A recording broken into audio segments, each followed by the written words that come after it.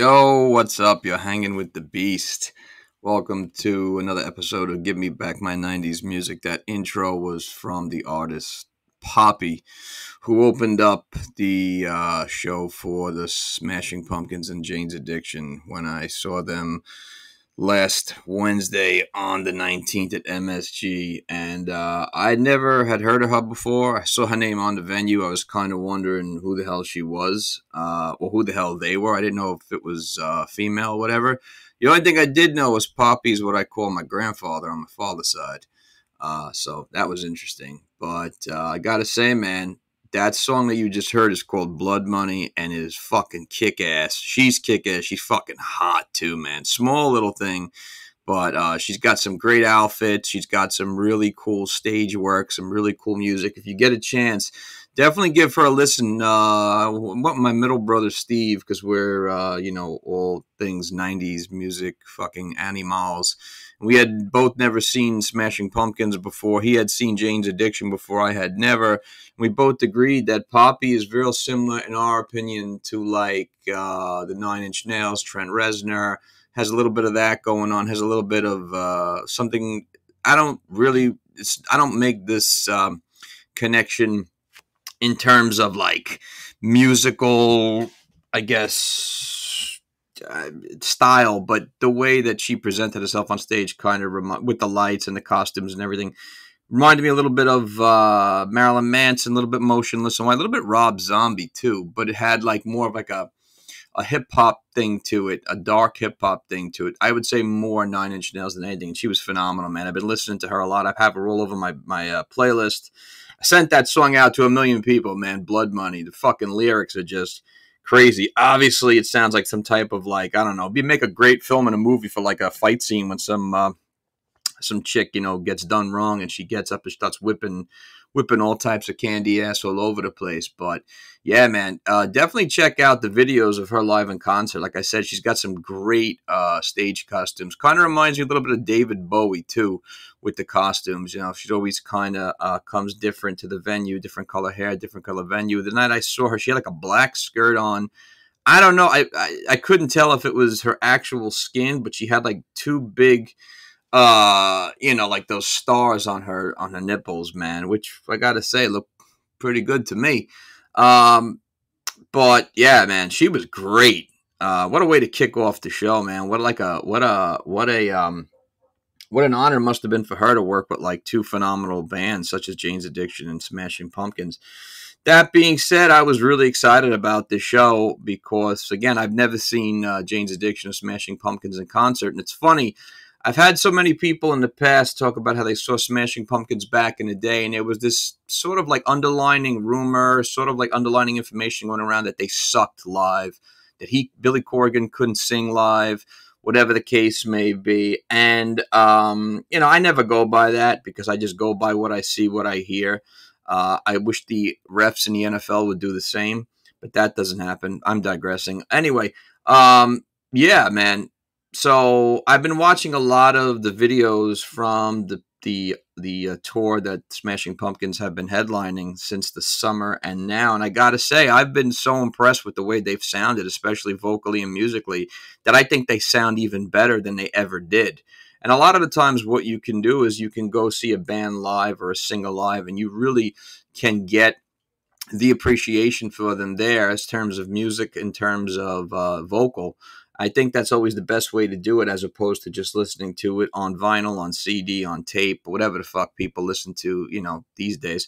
But it's really the best way to do it. So that being said, always going to see a band you've never seen, bands, I should say, you've never seen that were very prominent during the 90s and still going on is always a great thing. And that's another thing I really hold close to my heart, is that Jane's Addiction, and for anyone who knows their shit, Jane's Addiction and the Pumpkins were huge during the 90s. More the Pumpkins than obviously Jane's Addiction. But the important thing about Jane's Addiction was that they were really at the forefront of this whole grunge thing. I mean, a lot of their hits came in the late 80s. And, they had been around for so long before that. Same thing could be said for the Smashing Pumpkins, who were around before that.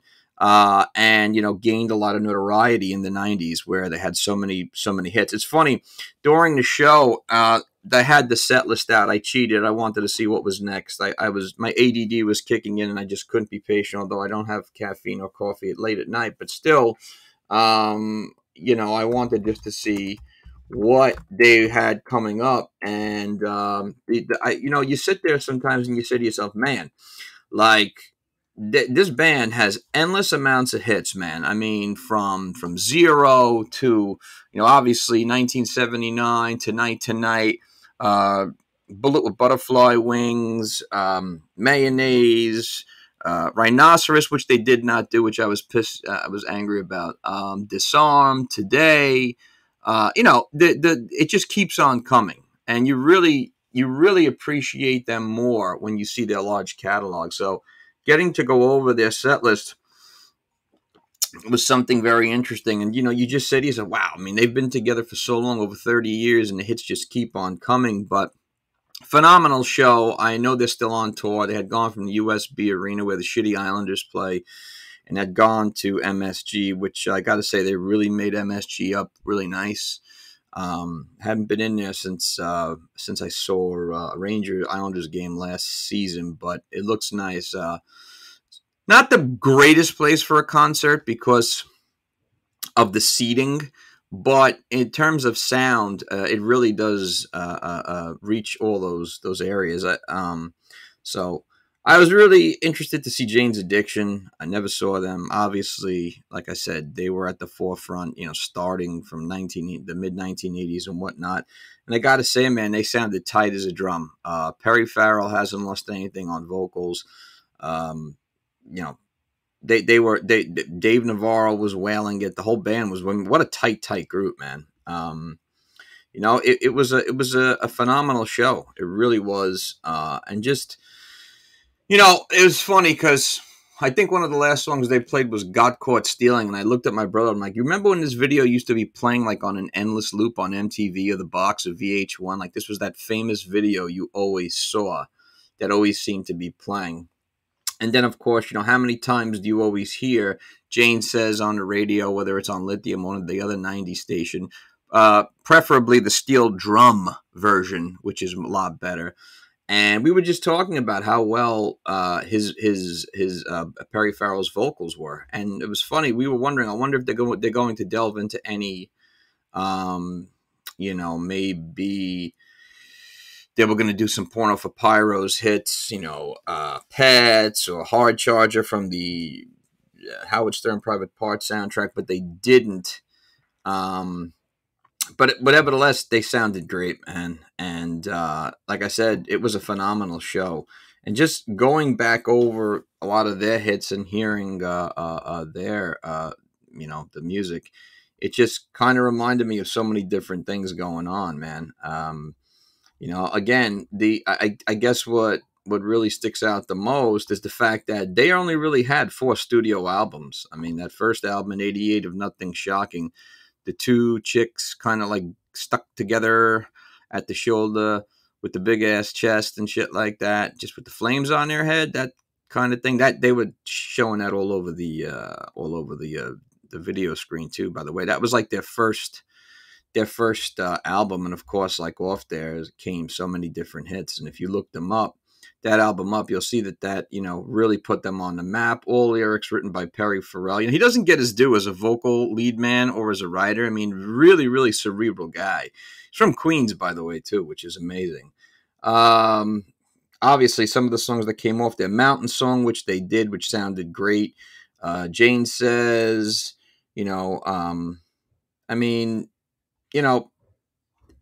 obviously a band that I want to say that I think, and this being, let's see, 1988 it's released, and they were before their time. Which is really interesting because it carried over into the 90s, I think, a lot more. Obviously, their second album, Ritual de la Habitual, was released in 1990, and of course from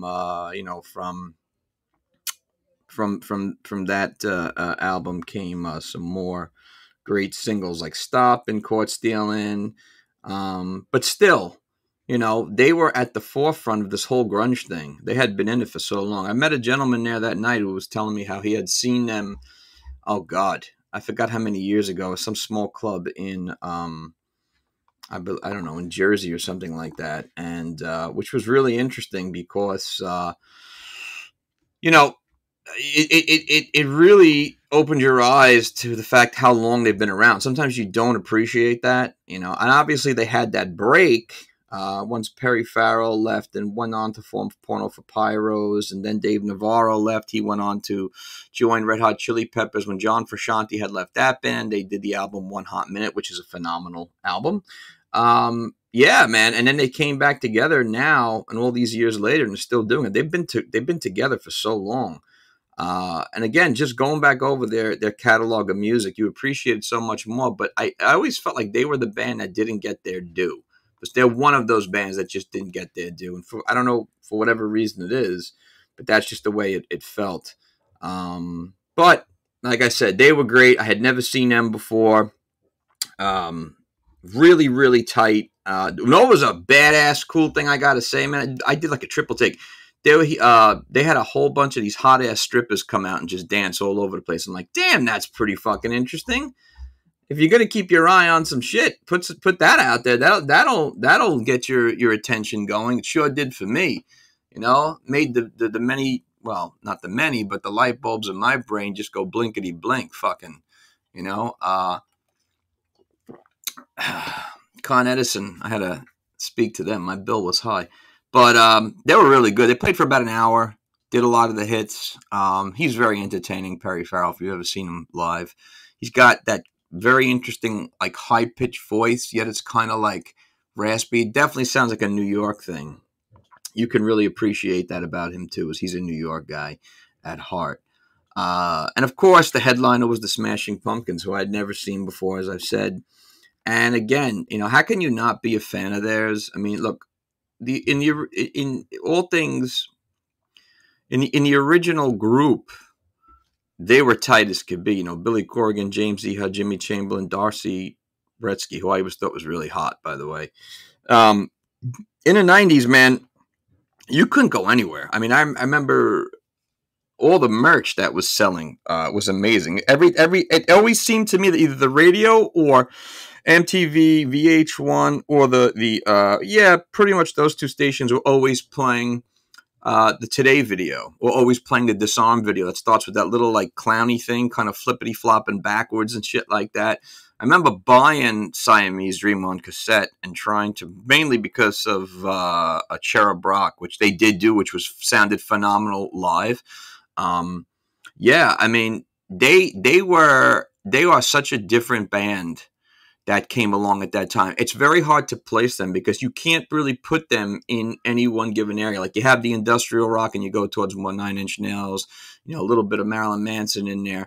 And then you have the classic, more grunge rock, I guess you would say, as would be Pearl Jam, the Seattle Sound, Alice in Chains, Soundgarden and whatnot. And then you have you got your LA groups like STP and whatnot, and then you have your carryovers from the 80s, Guns N' Roses, and all these things going on. Then you have them. It's a very different sound, and I would never want to make the comparison with them to Green Day because they're very different. Green Day was more punkish. Smashing Pumpkins really established their own sound. I think a lot of that has to do, A, with the really tight musicianship that they had between all four of them, and B, because of Billy Corgan being a very intelligent and cerebral musician. If you've ever heard him speak on a podcast, I mean, that guy has contributed so much to music, not only the Smashing Pumpkins, but to Zwan and Hole and so many other bands. It's amazing, all the songs they've written. But I gotta say, man, they were phenomenal. They were absolutely phenomenal. They had a 20-song set, lasted for about 2 hours. They had actually had to run out of there a little early, which I hate to do. So I didn't get to see them come back on. But just again, going through their catalog that night was just, damn, that Darcy Retsky was hot. There's a nice picture of her. Yeah, I mean, how could you not be a fan of theirs, man? You know, I think sometimes a lot of bands and singers get such a bad name because it's the cool thing to do. But I got to tell you this, man. Jamesiha is one hell of a guitarist. I have a newfound respect for Billy Corgan on guitar. He fucking wails. Jimmy Chamberlain is a phenomenal drummer, man. If you've never appreciated him, I'm telling you, go to see him live. Look at some of his solos. And they obviously have this Jeff Schroeder filling in on guitars and keyboard, new member of the band, as the Darcy Rescue is no longer part of them. But you know, you look at all the awards they won, whether it was Best Alternative Artist in '97, you know, the Grammy Awards for Bullet with Butterfly Wings, The End is the Beginning is the End. That's another thing they have. They've had some phenomenal names for songs and albums. The End is the Beginning is the End, Avaadore, you know, Bullet with Butterfly Wings, La Machina, The Machines of God. I mean, some of the best names for stuff, man. Obviously, Melancholy and the Infinite Sadness is just blew everything out of the game. But of course, like, you know, their first album, Gish, again, 91, it gets released in. So they're right at the forefront of this sound that's coming. And you know, obviously they've been together for a long time before that. That's where that song Rhinoceros came from. Great song if you've never heard that, man. That's a real tight early Smashing Pumpkins tune. And then of course Siamese Dream, the second album, came in 93, which is all things great album. Cherubrock, Today, Disarm, Rocket. I mean, that's another song they did that night. It's kick-ass, man, all over the place.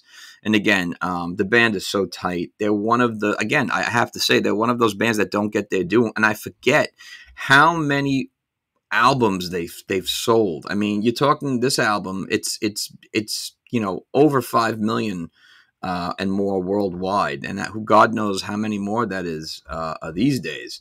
But a great album, and like I said, then comes Melancholy and the Infinite Sadness 2 years later. So within that 4-year time frame, they released, you know, 2 albums, 1 double album, which back in the day, man, when this album came out back in the day, I sound like a fucking, I hate when people say it, I sound like a fucking caveman. Whatever. First of all, they had one of the best art covers for that album. Okay, I remember a couple cats that had that in high school, that album. And, you know, you would just, it was a double CD. It was cool. All the hits came from there. Bullet with Butterfly Wings, 1979, Tonight, Tonight, 0, 33, 33, such a good song. They didn't do that, by the way. But it is just an absolute ass kicker of an album. It's got to go. It's up there probably in one of the greatest albums ever, I would think, in that long list of you know, of albums that whoever wants to consider the best of all time, it's got to be in there. I mean, on sales alone, just going over the charts, man, it's ridiculous. I mean, it was in how long it was up there in the high numbers for forever. It seemed like nothing could ever shake that. It sold well over 5 million albums and then some. The videos for their music was phenomenal. My brother and I were talking about Tonight's one of the best videos of all time. The way they kind of blended that old school movie theme of a silent film. 1979 kind of obviously reminds you of someone's childhood. By the way, on the note of Tonight, they did that in acoustic version. It was amazing. I spoke about the Disarm video. I spoke about the Today video with the ice cream truck. I mean, they put together just such large packages of great artwork that I think it can be appreciated for all time, for now and many years to come. Adore in 1998, underrated album, I think. Had that hot chick on the front, kind of like looking up, all dark and shit like that. Avaadore, phenomenal song, phenomenal video. A lot different, I think, than Melancholy and the Infinite Sadness. Something that you really have to appreciate for a band. Sometimes the way they try to get away from whatever it is they're categorized of, and you know, don't have their original sound, to get away from that. And then, of course, came Machina, the Machines of God, and Machina 2, the Friends and Enemies of Music. I kind of lost touch with them after Adore, to be interesting, to be truthful. But I always thought that the names of these albums were very interesting. And this, of course, like, this is when things started to, I guess kind of change for them. Obviously, the band started to change. They had some changes, as many bands go happened. Darcy Redsky wasn't in the band no more. Then they broke up from 2000 to 2007, which they came back with Zeitgeist, which I've never heard, to be honest. Never listened to the album. But I remember when they were touring with that, and then, of course, they released Oceana, Monuments to an Elegy, Shiny and Oh So Bright, Seer, which they sung during the show. Very good song. They actually have a new album coming, a tune, a rock opera in 3 acts. But, the catalog is so huge, and it's so funny too that you see, again, I always say this, but you see so many of their songs in so many phenomenal movies, and it just kind of show you that certain acts, certain bands, certain artists are here to stay forever, and it's such a good thing, and it's such an even better thing for us of all fans from the 90s, because we know that that was one of the most important times of music that we've ever seen. And it's so good to see Smashing Pumpkins, Jane's Addiction, Pearl Jam, all these bands still going strong live. Live is actually going to be at the Paramount in Huntington, Long Island. I'm definitely going to be there. I've never seen them live. I've never seen live. How about that combination? Anyway, no, I've never seen them. Also, too, other bands too, Godsmack, Disturbed, even though Disturbed was a little past that, Rob Zombie. It's always a great thing to see all these bands going, man. But if you didn't have a chance to go see them live, or you've seen them live before, I don't know, for some reason or another, maybe you think you caught them on a bad night, I'm telling you, man, they're tight as ever. Sometimes a band is like wine. They get better with age. Billy Corgan's voice has not suffered at all. He sounded phenomenal. He was very lively. He wailed on guitar. Jamesiha's a phenomenal guitar player, like I said. The band is ever so tight. They give you 2 hours worth. They give you a great catalog of music. This is a really, really, really good tour. I was happy to actually see them. So definitely check out Poppy for sure, man, because she's absolutely kick-ass. So I've been blessed to have 2 back-to-back concerts in a very short time, Johnny Depp and Jeff Beck, and then this one. And like I said, I want to definitely check out live who's going to be at the Paramount. Concerts are where it's at, man. Depending on the venue, depending on who you're seeing, you can really appreciate a certain band. Can a band or a singer have an off night? Of course, man. They're only human. Their voice can be sore. Maybe they were singing the night before. Maybe they're sick. Maybe they're under the weather. I've seen so many concerts where the guy tells you or the lady tells you, not feeling too good tonight, I have to sit down. All right, my voice is off, so please excuse me while the band sings this one.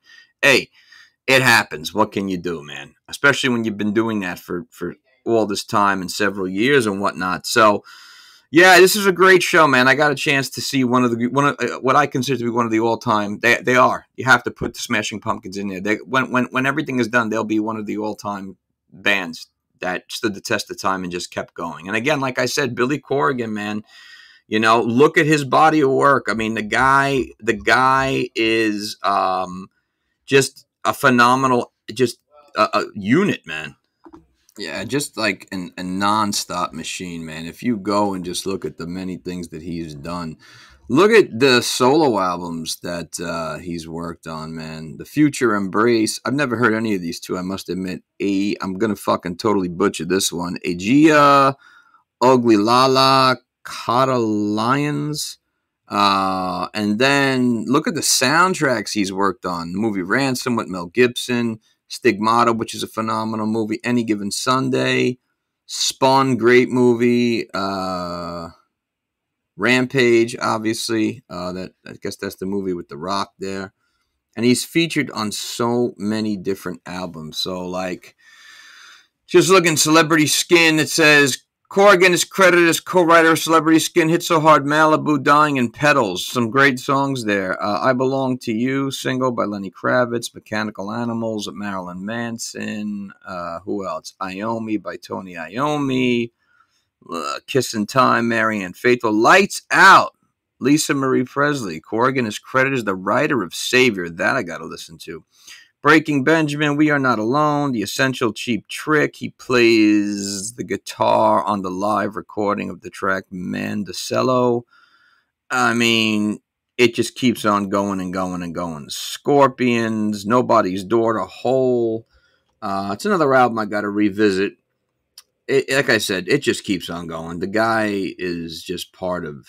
He's all over the place, man. And again, listen to him in interviews. He's extremely cerebral, very smart, musically and otherwise. Also, he also owns National Wrestling Alliance, man. NWA. That is awesome. I think he had a wrestler come out during the show, and like these big wrestling chicks come out and just beat the shit out of each other, which was really funny. Well, yeah, man. Like I said, they're a phenomenal band. I would love to see them again. It's actually has me revisiting so many of their songs and their music, and also too look into his lyrics because his lyrics are phenomenal. You really appreciate them a lot more once you've revisited the artist and kind of see them live. So, yeah, man, it was a great show. Like I said, I'm just happy I got the chance to see another band that I'd never have seen before, especially that was huge during the 90s. All right, that's about it for now. Gonna take you guys out with some more of Poppy Blood Money live version. Hit me up on Give Me Back My 90s Music page on Instagram with anything you want. Also, if you get a chance, go to the YouTube page and subscribe. I appreciate it. Peace. To the makers for grabbing, can't always grab what they take. Do you believe when everyone's watching? What do you believe?